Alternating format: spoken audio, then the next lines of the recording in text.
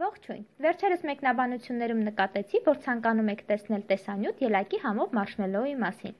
Ցավոք ելակ չկարողացա գտնել և որոշեցի պատրաստել սև հաղարջով։ Եթե որոշել եք պատրաստել ելակով, ապա սև հաղարջը պարզապես փոխարինեք նույն քանակով ելակի հետ։ Եվ այսպես, առաջին օշարակի համար վերցնում ենք 350 գրամ շաքարավազ, 150 մլ ջուր, կես թեյի գթալ կիտրոնաթթու և 1/3 թեյի գթալ սոդա։ Կաթսայի մեջ լցնում ենք շաքարավազը, ջուրը և կիտրոնաթթուն, խառնում ենք և տեղափոխում թույլ կրակին։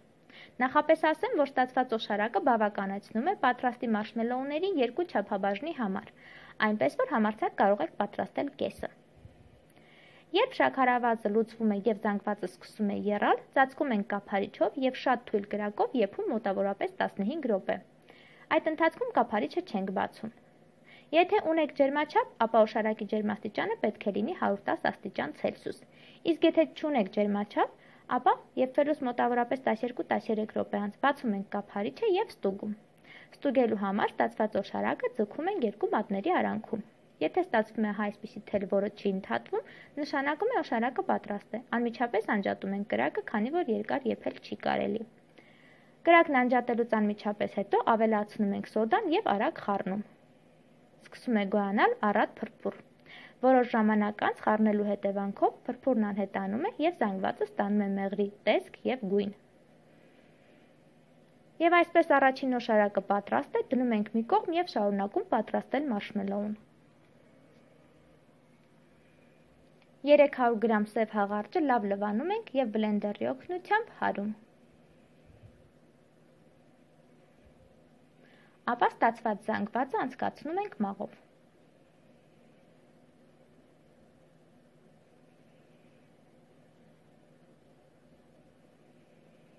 Ստանում ենք 200 գրամ պատրաստի խյուս, ինչն էլ մեզ անհրաժեշտ է։ Հաղարջին ավելացնում ենք 25 գրամ դոնդող, խառնում ենք և դնում մի կողմ, որ ուռչի։ Այդ ընթացքում պատրաստում ենք երկրորդ օշարակը, որի համար կաթսայի մեջ լցնում ենք 200 գրամ առաջին օշարակից, մոտավորապես 130-ից 140 մլ ջուր և 400 գրամ շաքարավազ։ Ստացվում է շատ քաղցր, այնպես որ եթե շատ քաղցր չեք սիրում, կարող եք շաքարավազի քանակը պակասեցնել։ Դնում ենք շատ թույլ կրակին և երբ օշարակն ու շաքարավազը լուծվում են և զանգվածը սկսում է եռալ, եռացնում ենք մոտավորապես 5 րոպե, պետք է ստանանք մոտավորապես 112 աստիճան Ցելսիուս։ Երբ օշարակը պատրաստ է, անջատում ենք կրակը և առանձին թասի մեջ հարում ենք հաղարջի և դոնդողի խառնուրդը։ Անընդհատ հարելով ավելացնում ենք օշարակը, տաք վիճակում և բարակ շիթով։ Ամբողջ օշարակն ավելացնելուց հետո շարունակում ենք հարել։ Սկզբում զանգվածը լինում է շատ ջրիկ, սակայն երկար հարելու հետևանքով այն պնդանում է, գույնը բացվում է և ծավալով ավելանում է, այնպես որ վերցրեք մեծ թաս։ Երբ այլևս հնարավոր չէ լինում հարել, մասսան լցնում ենք նախապես պատրաստած ձևամանի մեջ։ Ձևամանը նախապես ծածկում ենք սննդային թաղանթով և առատ օծում ենք զեթով, ինչը ես մոռացել էի անել։ Զանգվածը հավասարեցնում ենք և թողնում ենք սենյակային ջերմաստիճանում 6-7 ժամ, թեպետ ինձ մոտ մնացել է գրեթե 1 օր, որքան երկար մնա, այնքան ավելի պինդ կլինի։ Երբ արդեն մարշմելոուն սառել է, պատրաստում ենք օսլայի և շաքարի փոշու խառնուրդը, որի համար 2-3 ճաշի գթալ օսլային խառնում ենք 3-4 ճաշի գթալ շաքարի փոշի և այդ խառնուրդով օծում ենք մարշմելոուն։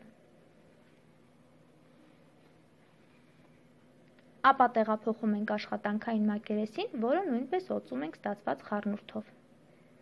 Եվ ինչպես նշեցի, քանի որ ես մոռացել էի օծել զեթով, շատ դժվարությամբ եմ պոկում սննդային թաղանթը։ Անպայման օծեք զեթով ձեր ձևամանը և սննդային թաղանթը։ Շրջում ենք և մնում է միայն կտրատել ըստ ցանկության։ Մարշմելոուի յուրաքանչյուր կտոր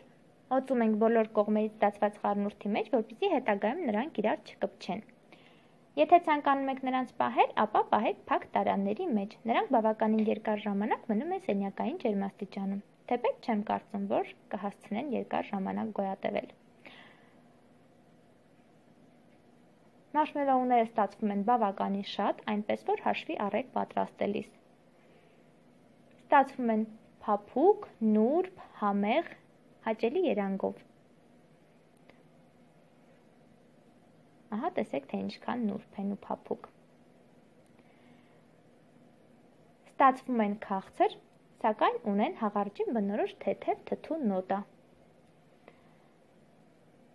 Ահա եւ վերջ։ Մարշմելոուները պատրաստ են։ Հուսով եմ տեսանյութը ձեզ դուր եկավ։ Իսկ եթե դուր եկավ, սեղմեք լայք եւ կիսվեք ընկերների հետ։ Տարածեք ալիքի հղումը բոլոր սոցցանցերում։ Մի մոռացեք բաժանորդագրվել ալիքին, որպեսզի բաց չթողնեք նոր բաղադրատոմսերը։ Շնորհակալություն դիտելու համար եւ բարի ախորժակ։